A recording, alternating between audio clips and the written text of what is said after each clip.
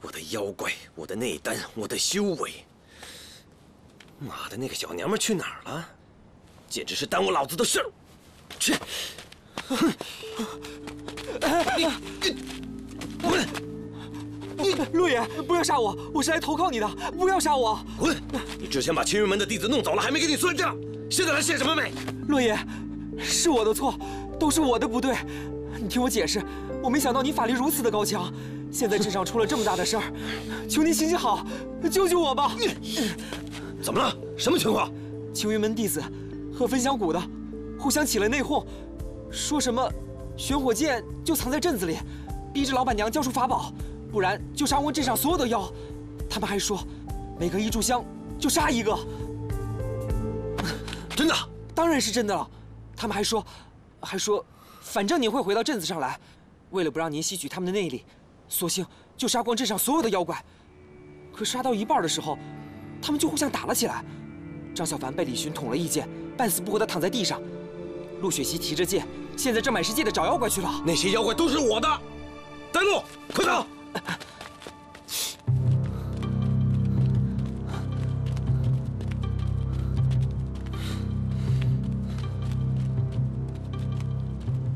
哼哼，狗咬狗一嘴毛啊！当初逃出老子帐篷的时候，可曾想过有今天？哼！青云弟子，名门正派，吸了你的内丹，不知道要顶多少妖怪！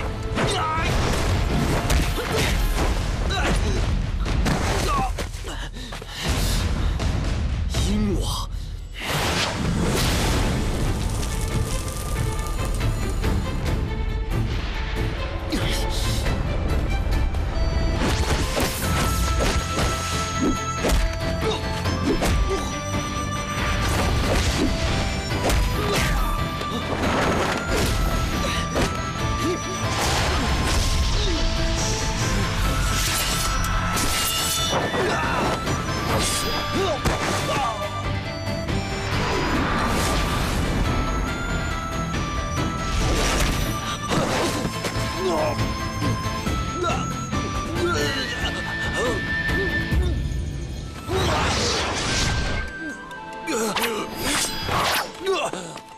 你们想干什么？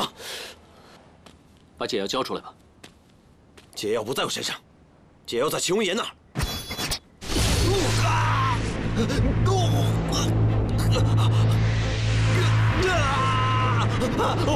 我叫！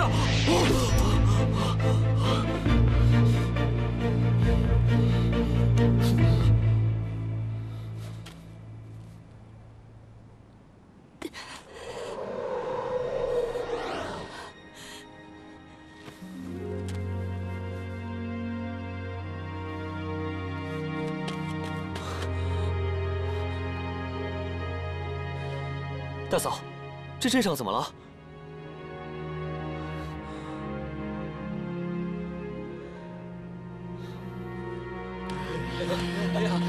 解药来了，谢谢啊，给，谢谢啊，拿好了，谢谢啊，谢谢，给，谢谢，终于有吃的了。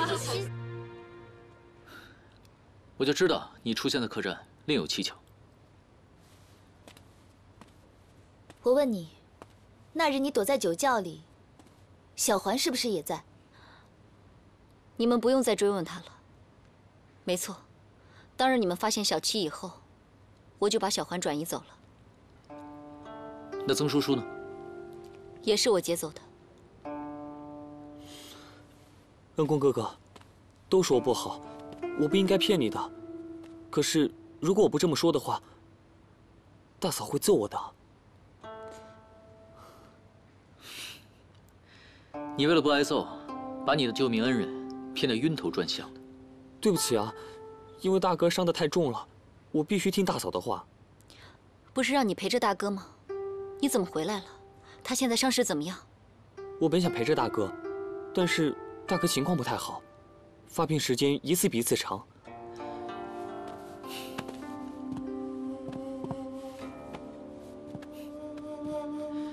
玄火剑是不是在六尾那里？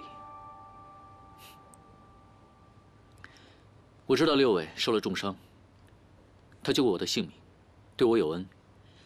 但是你总这么拖着，只会两败俱伤。现在你只能相信我们。大哥从焚香谷盗取玄火剑时，中了上官侧的9寒凝冰刺。我以为只要拿到玄火剑，就能将寒冰刺的冰毒从大哥身体里面驱逐出去。可是，没想到居然牵出这么多事来。大哥有鬼王给的碧水寒梭，其实没事的，都是那个什么玄火剑，突然喷发出黑气，大哥像中了魔一样，才会让上官刺给刺伤的。玄火剑发出黑气。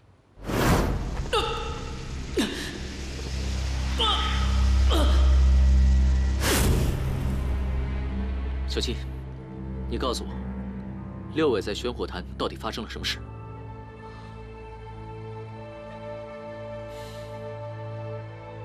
我们到了焚香谷以后，大哥怕我有事，让我一个人在外面等。他自己借着碧水寒梭进去了，之后的事，都是他告诉我的。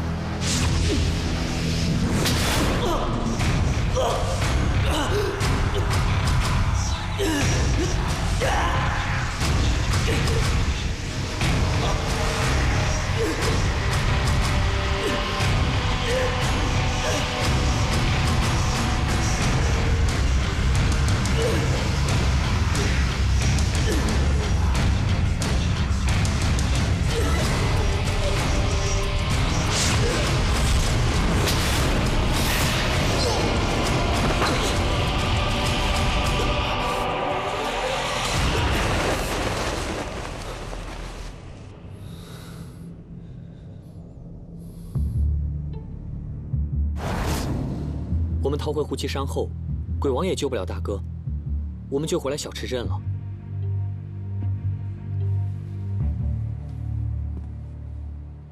大哥回来以后，我想尽了一切办法为他治伤，却是半点起色也没有，反倒越来越严重了。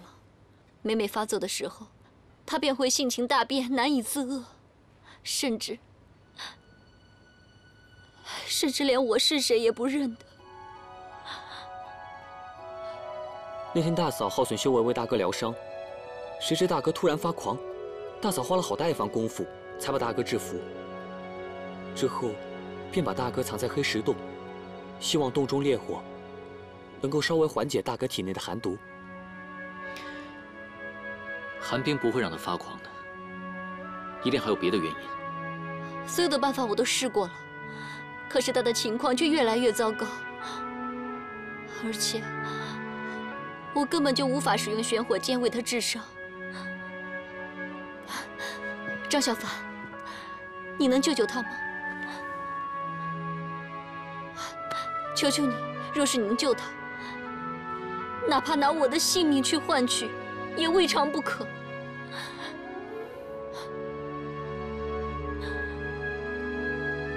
如果大哥死了，那我也……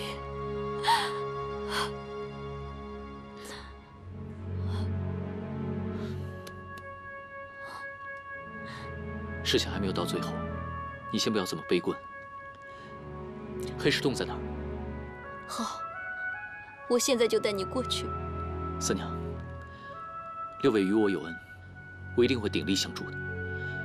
但最后不管能不能把他治好，你一定要把玄火剑交给我。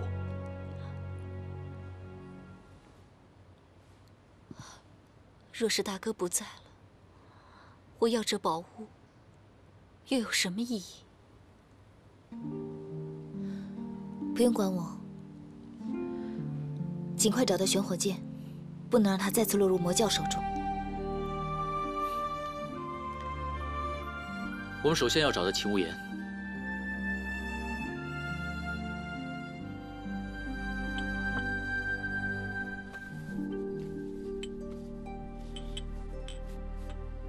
大嫂，大嫂，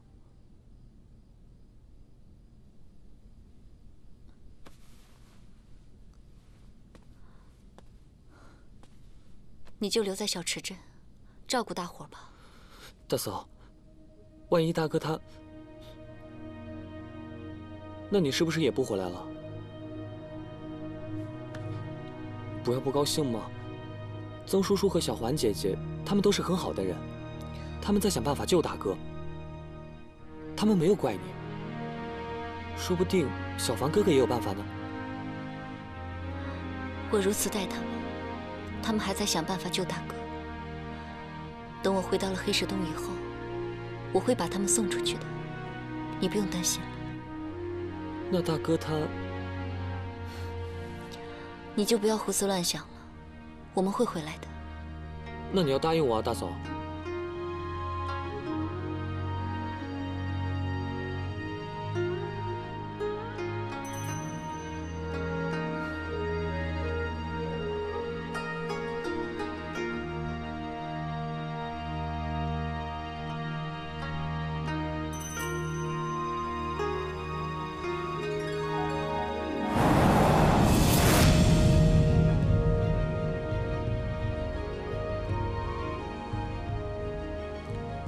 小松岗，月如霜，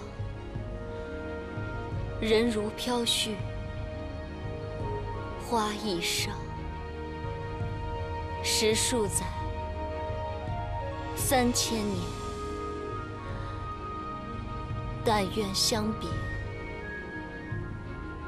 不相忘。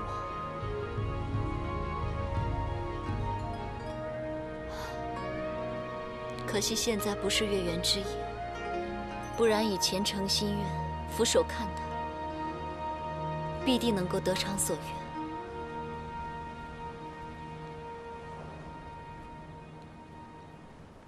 出来吧，我知道你已经跟了我很久了。果然要找玄火剑，还得落在你身上。三娘，为了取一件宝物，反倒赔上了性命，总归不值。你想救那六尾，我有的是办法，就看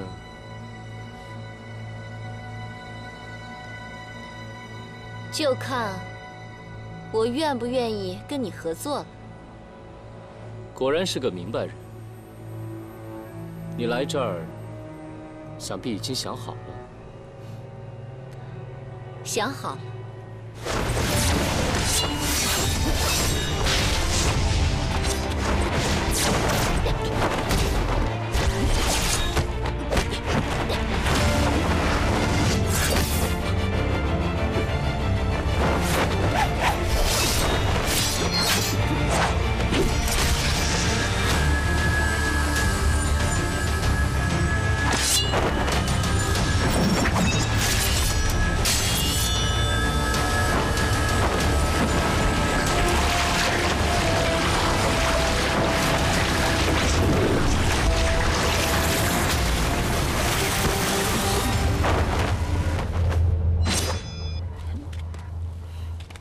秦无言，你太大意了。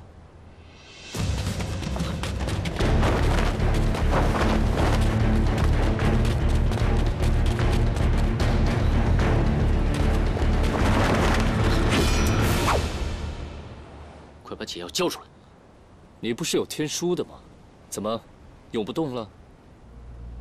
三番四次坏我好事，张小凡，我早就想杀了你。 可惜了你的红颜知己，不到7日便全身腐烂，化作枯骨。你信不信我杀了你？你就算杀了我，我也不会把解药给你。等你死了，我自己送。住手！碧瑶，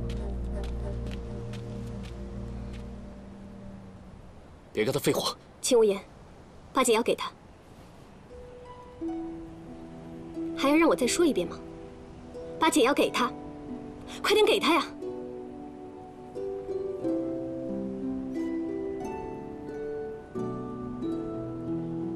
听不懂我说话吗？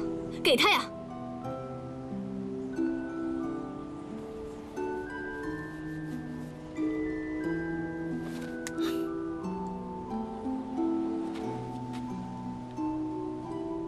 谢了。不用谢，把它放了吧。不行，为了惩处大仇未报。听我的，放了它。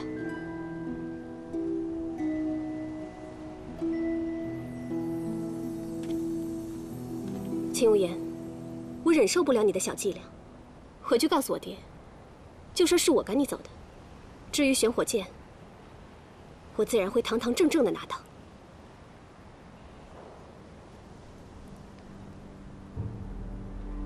既然这样，那我就放你一马。下一次可没这么简单。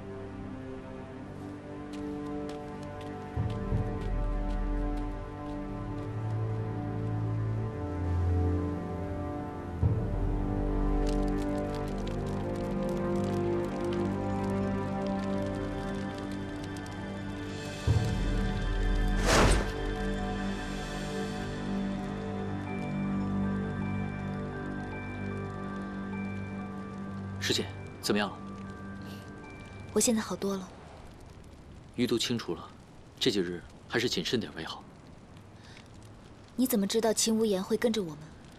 我也不知道啊，我就是赌一把。碧瑶不见了，洛爷也被抓了，秦无言不可能没有半点反应。万一没赌对呢？万一没赌对，就拿玄火剑去换解药呗。小凡，我说过，玄火剑很重要。可是人的命更重要啊！大不了再把玄火剑抢回来啊！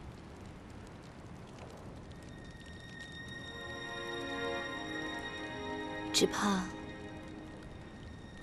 你下不了这个手。我就跟他说，让他别再跟了。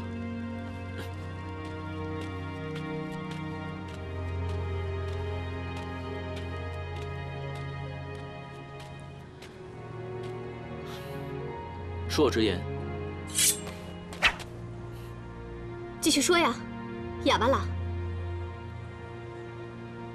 张小凡，你我现在是敌非友，我劝你悠着点，等到了黑石洞抢玄火剑的时候，你别怪我翻脸无情。我知道你不会，就像今天你逼秦无言拿出解药一样。虽然你已经忘记了过去，可是你的性情没有变。你还是你。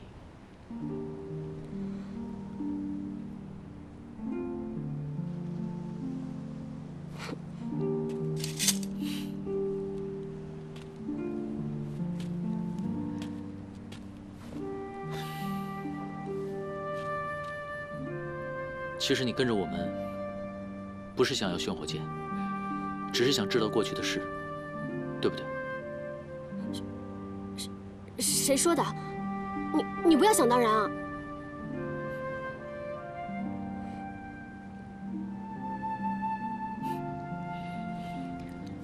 记得那一次在流星湖，也像今天一样满天繁星。可是那一次太危险了，我都没有时间好好看一看。流星湖是什么地方？定海山庄。那一次我们都很危险，不过还好挺过来了。碧瑶，回去吧，别再冒险了。我凭什么要听你的？那天在胡岐山，你自己说的。你还上过胡岐山？那天在胡岐山，你送我离开的时候说：“人生不相见，动如参与商。”既然不是同道中人，以后也没有必要再见面了。从那天开始，我就打消了跟你见面的念头。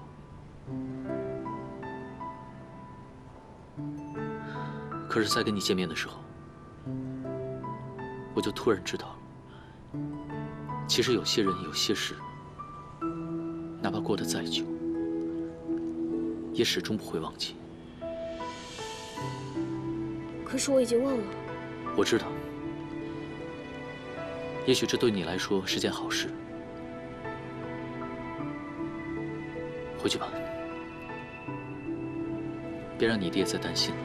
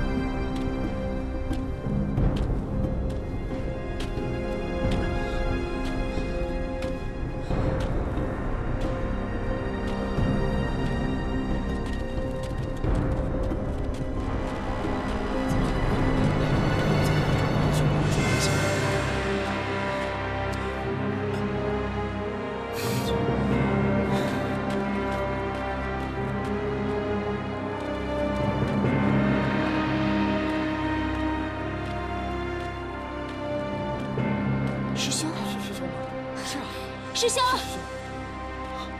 焰火，幸好师兄你一路上留有修火记号，我们才能找到这儿。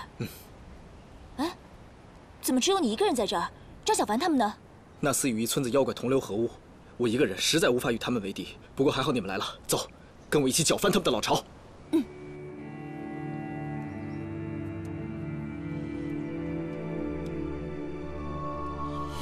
石头哥，我不知道为什么，有一种不好的预感。你别这么说行吗？这么天真活泼可爱，长了张乌鸦嘴呢。我看你是乌鸦精吧？不行，我得去看看。哎，你去什么呀你？三娘让你在这儿待着，就老实给我待着，哪儿都不准去。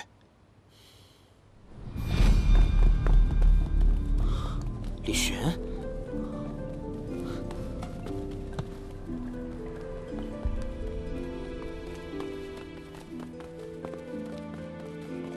李寻，你来做什么？想恩将仇报吗？就是他吗？他是妖怪。这小子是人，就给我性命，先别动他。你们老板娘呢？让她出来说话。三娘不在，有本事你搜啊！李寻，我可警告你，不准你在镇上乱来，别的人可没惹你。小七，快跑！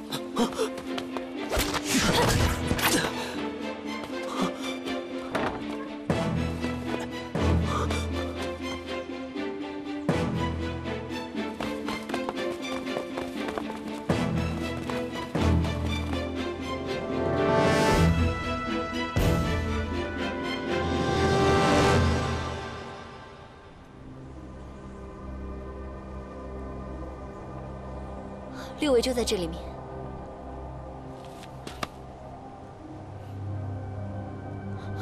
都这个时候了，我骗你们还有什么意义啊？我相信你，我先走，开门吧。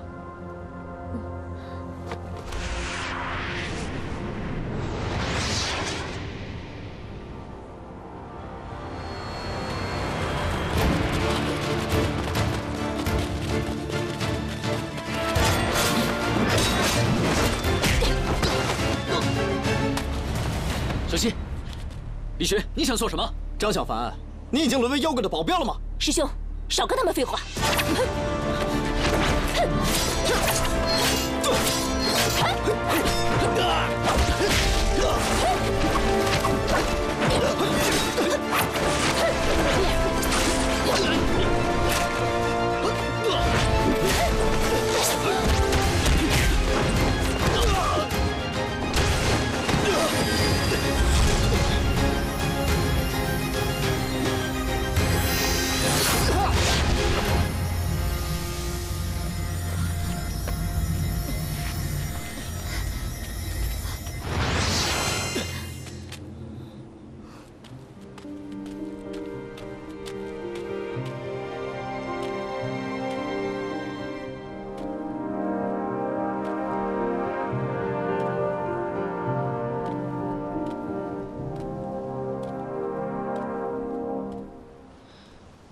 师姐，咱走。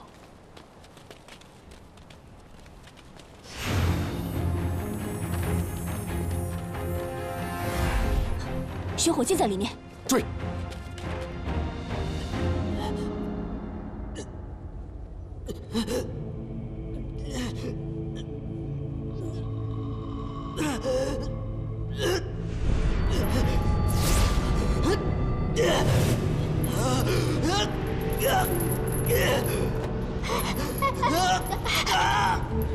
他又发作了。没事，他逃不出玄火剑的禁制的。你用那什么试一下吗？你以为我的神木咒法是大白菜啊？想用就用啊！我得等一会儿恢复法力啊！别等了，你赶紧再试一下。你们快走，不要管我！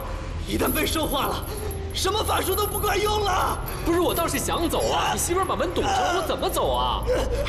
哎，小七好像去通知三娘了，她马上就会回来了，你再等一会儿。对，六伟你撑住，我相信你可以的。你坚持住！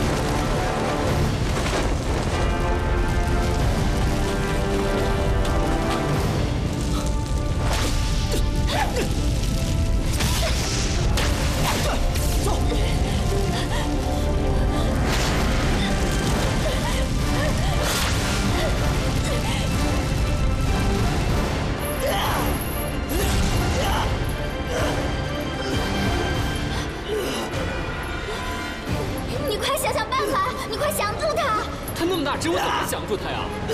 他快要冲出来了！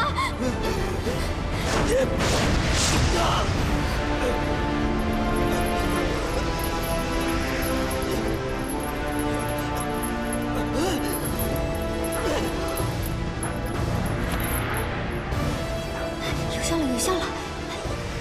把它变小，把它变小！变小？怎么变小啊？我没有办法！哎呀，别停啊！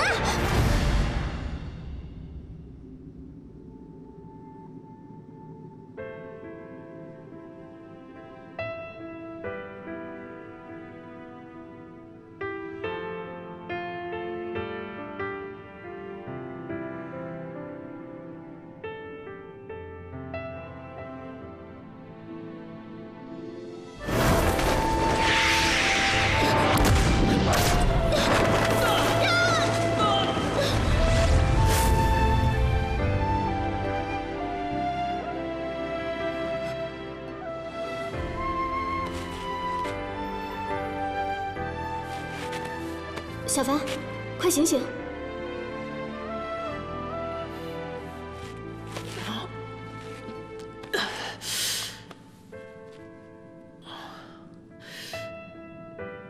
你刚才叫我什么？是吗？我叫你快起来！啊？哦。哎呀！啊！看来我们又走散了，只能靠自己了。我唐路，你跟着我。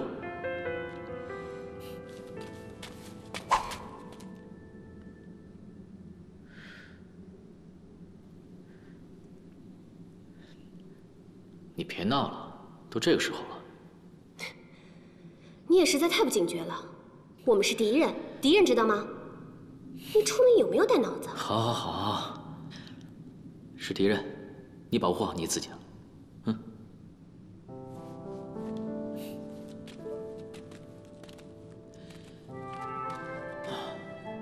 你还记得，在空桑山的隧道里，我们从毒神的手里逃出来？你可能都不记得了。看来是真不记得了。你故意的？明知道我都忘了还要问？因为那也是我很重要的记忆。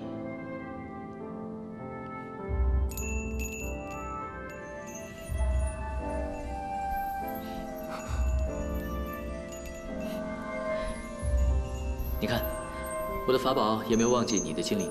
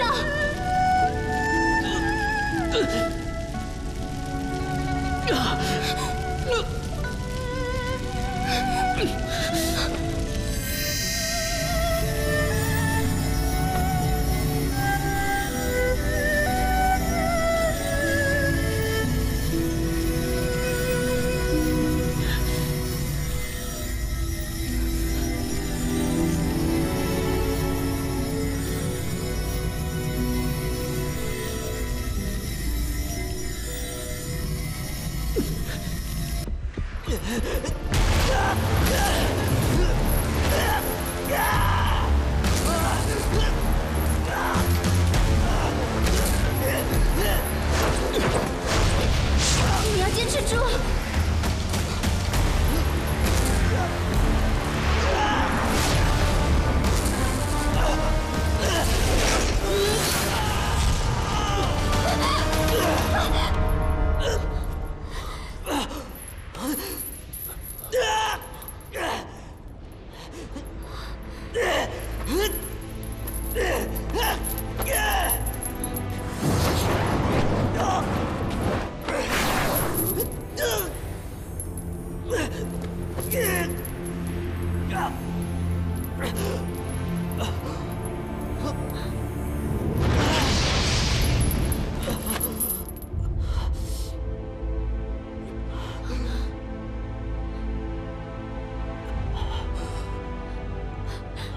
是我，大哥，你不要再这样了。是你啊，三妹，你终于来了。小七他怎么了？他受了点内伤，我已经给他服过药了，没有大碍。你现在感觉怎么样了？好像有个声音一直在我心里响着。你一定要坚持住。赵小凡也来了，他可能有办法治好你身上的伤，我这就出去找他。等等，三妹，寒冰之毒也许能够解掉，可我内心的痛苦却如复古之躯，无法消灭。大哥，这到底是为什么？是心魔。从最初，我便陷入了心魔，这一生的执念，对我娘的思念，折磨了我太久。放矢的心魔有机可乘，心魔已经吞噬了我的意志，我正在一点一点地失去自己。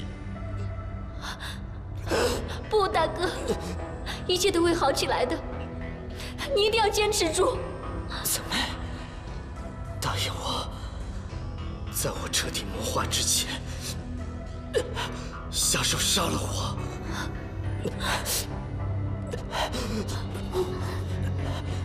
很快，就连玄火剑也禁锢不住我了。到时候我会杀光所有的人。他又要变了，小心！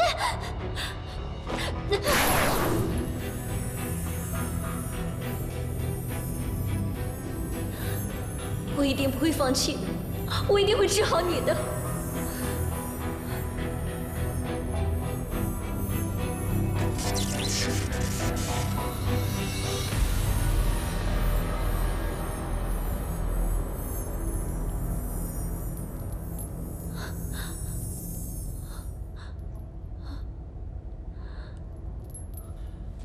四娘，小凡呢？赶紧把他们接进来吧。焚香谷的人也来了，就在外头。先前他们遭到大哥胡伟的袭击，不过我知道，张小凡一定能够避过的。我们现在必须把李寻的人挡在外头，才好想办法。事到如今，也只好请他出来了。这里还有别的妖吗？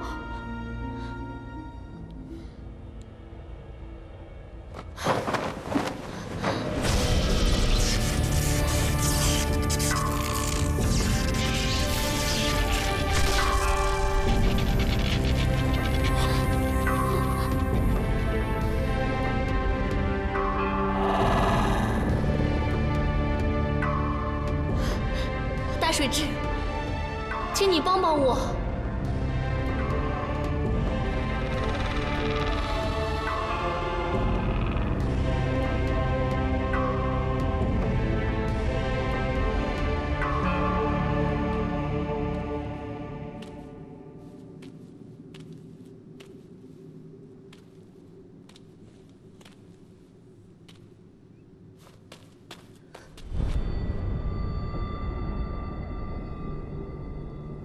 这是什么怪物？小凡，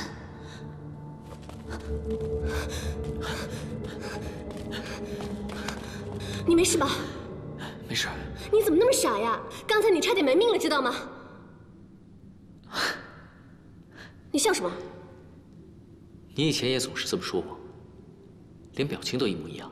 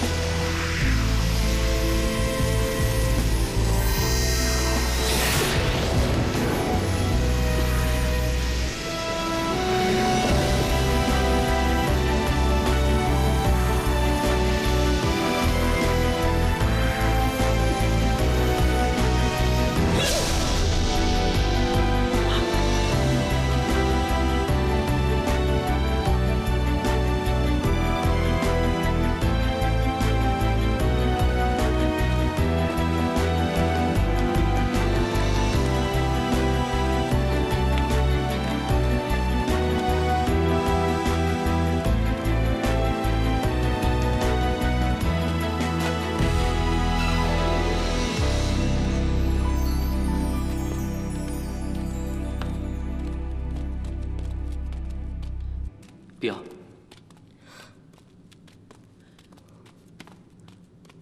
没事吧？刚刚那个金光是什么？是天书。天书？嗯。发生了很多事情，你可能不记得了。怎么了？我刚才似乎想起了什么，但是好像恍恍惚惚的。我们之间有很多记忆，都是因为找他。可能因为他的力量冲破了你体内的封印，说不定有一天你突然就想起来了。你是说我的记忆被封印了？我只是猜测，先不着急，以后一定能解决的。嗯。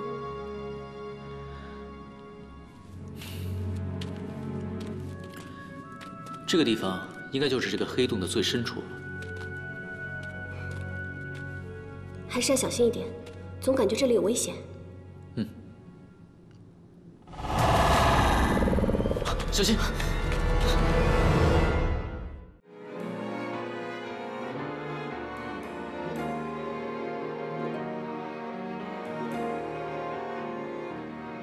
一念成执着，沧海变荒漠，轮回中，我像飞鸟经过，记忆中停泊，点一盏烛火，那微光能否照亮寂寞？听雨声滴落，看花开。寂寞，叹作人。